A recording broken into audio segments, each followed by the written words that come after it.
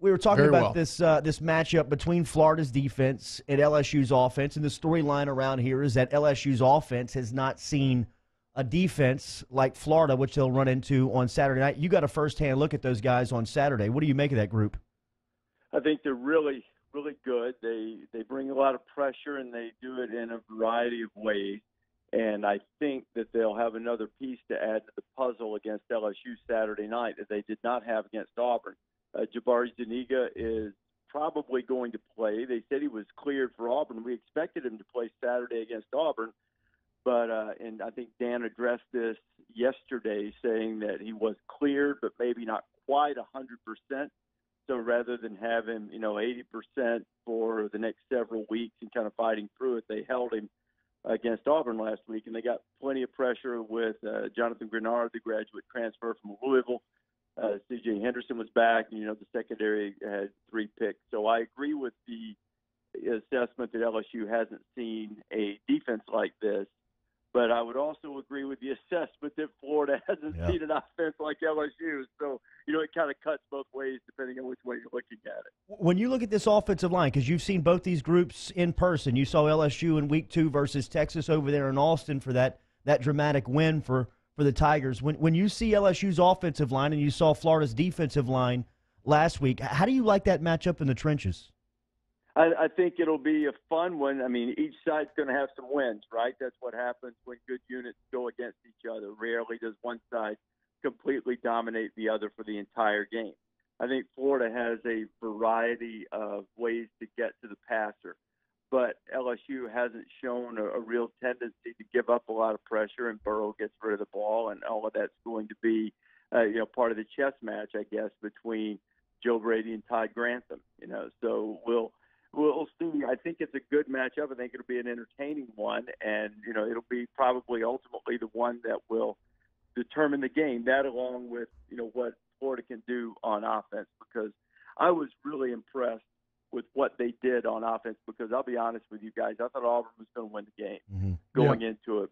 And the reason for it was I just didn't think they could block Auburn's defensive front. I've got great respect for Dan Mullen. I think he is one of the most underrated coaches in the country. He is big time. And I knew he would try to offset that because he knew that too. What I didn't account for is how effectively he would do so. Now, they turned the ball over so many times they probably should have lost the game. But they got the ball out of Trask's hands quickly. They sometimes, would throw it to Pitts quickly and just try to let him make a play. And they set him up for taking shots later, and then they finally popped one running play because they really didn't get anything done of note in the running game until P. Ryan busted that 88-yarder at the end. So I thought that it was a brilliant coaching job by Mullen, but, I sort of remain in the place where he has to out-scheme people up front because I don't know that they have the offensive front that just is going to provide all of this time for Trask and open up gaping holes in the running game. We're talking to the man himself, Rece Davis from College Gameday, and Rece. So that kind of in line with that, right? Mullen absolutely manufacturing success right now, an offensive genius. Well, LSU has a defensive coordinator that makes over $2 million a year, a guy in Dave Aranda who he carries that genius label as well. And here locally, that is a matchup that fans, media, we have really glommed onto. And quite frankly, a matchup that Mullen has won recently. Do y'all kind of view that nationally? Do y'all break down that matchup in the same way, kind of Mullen versus Aranda? I guess we will. We haven't really talked about it in those terms yet, kind of in the early planning stages. We'll have a big conference call today, and then, the producer and I spent quite a bit of time going through some stuff yesterday. But that wasn't just Locked On Florida and LSU. It was just the show as a whole. But I think that, that is an interesting matchup. Dan wins a lot of those. He doesn't win all of them. And, and Dave wins a lot of them, but he doesn't win every time. It kind of comes down to, you've got the coaches. I think sometimes we talk so much about the coaches that we undersell the ability of a guy just to make a play. Well, what is it? I don't remember which coach said it first. There are a bunch of them. I know Chris Peterson has locked onto this phrase. We can't coach you if you don't do what we tell you to do. but we also can't coach you if you only do what we tell you to do. I like that. So, I've never heard that. So sometimes it has to be guys that make plays. You give them opportunities to make plays, and whoever's able to do that will probably have the advantage. And then you guys may know more than I at this point, but what about the health of LSU? Are all the guys coming back? Most of the guys coming back? Logan Lawrence, Caleb Bond, all of those guys. How are they for the game? They'll be without Glenn Logan. Yeah. I think you could probably say that assuredly. And Terrace Marshall, who got back to practice yesterday, would be out too. I think everybody else, Divinity, Rashard Lawrence, Sadiq Charles, they should be good to go. Okay. Well, I mean, you want to see everybody at full speed. Yes. And I think that this game, this game you'll need to be. Much like maybe I'm underselling and undervaluing Florida again. I think the back-to-back physical games could potentially take its toll. But, look, I thought Auburn was going to win the game last week. I think LSU is going to win the game this week. But, Florida keeps proving everybody wrong, and they they'll come in and give them a fight, I'm sure, on Saturday night. And I think Florida right now, the longest win streak in the SEC. They say they won like 11 games in a row. How and about that? Right. Okay, I know, right? Dan Mullen already, right? Right in line with that. This is why college football is so great. We're going to witness Saturday night, the stakes, college game day, millions of people watching, primetime television, both brands undefeated, both brands on the line. Who do you think this game means more to out of LSU and Florida? That's always a tough question. I would say it probably means more to LSU because it's a home game. Difficult to lose a home game still with Auburn and a road trip to Alabama ahead. Yeah.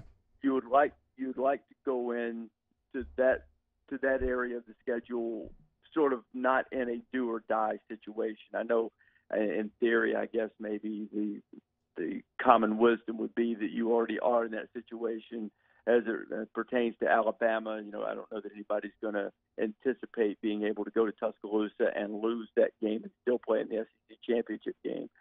But still, if you don't want to drop one at home when you still have some big games within the division coming up. Florida can easily survive a loss from there. Not easily because it's going to be tough to beat Georgia no matter what. But I think you get my point. If Florida loses, definitely. They still just have the neutral site game.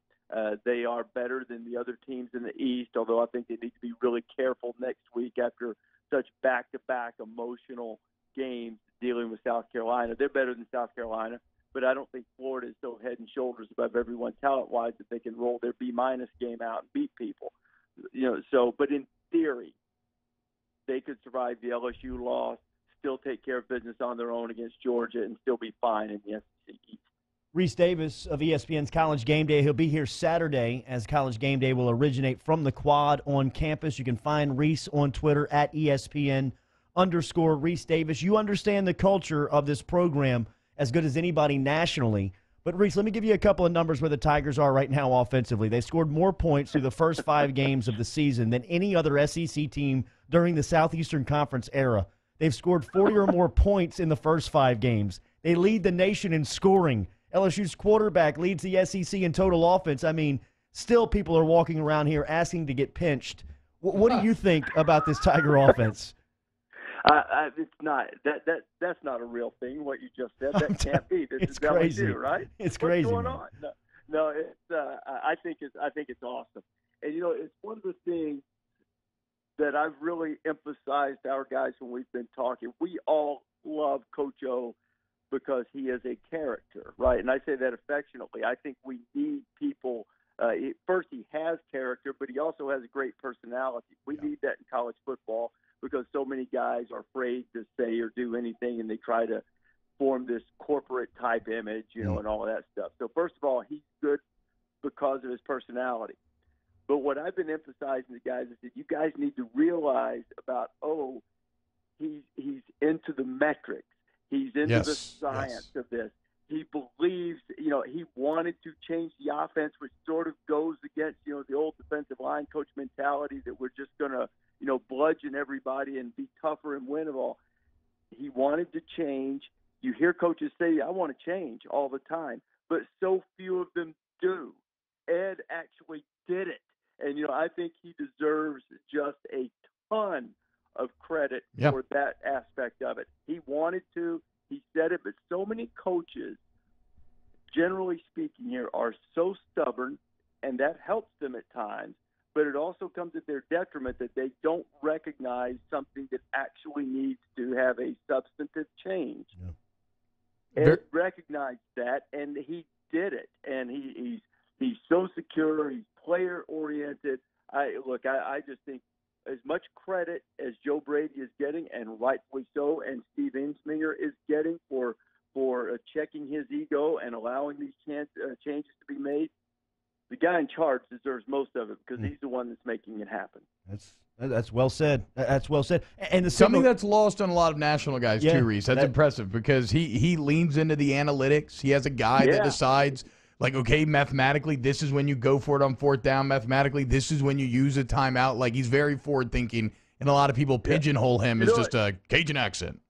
Well, I don't know if I might have told you guys this when we talked before, but when I went down there this summer and we chatted about that a little bit, and some of the guys around the program, told me how interested he is in that, and he always wants a reason. Well, I was talking to him about it before the Texas game, and the subject of the fourth down thing came up. And look, this, I'm sure all of your fans listening, know this, but his analytics and metrics, that goes into recovery and science for the players and all of these things, to evaluate to get the best performance. It's not just deciding when to go on fourth down. But the question of that came up in the story of the LSU and 5 for 5 on the analytics. He said something that cracked me up. He said, sometimes they, even so, he said, I believe in it. He said, but sometimes they come up and tell me that the book says I need to go for it on fourth down. He said, you can imagine what I tell them to do with that book. So, there's still some of that gut instinct that he's employing to great effect. And I've been, first of all, because I'm fond of him, I'm happy for him, but I've also been really impressed with what he's been able to do there and what he is doing. South Louisiana is looking forward to having you and the crew back down in Baton Rouge. I reckon we'll see you in Rufino's on Friday night. No, not Friday night. Friday night's a school night to get prepped. Now Thursday night. Okay. The boys get out. Rece, good to talk to you, man. All right, see you guys.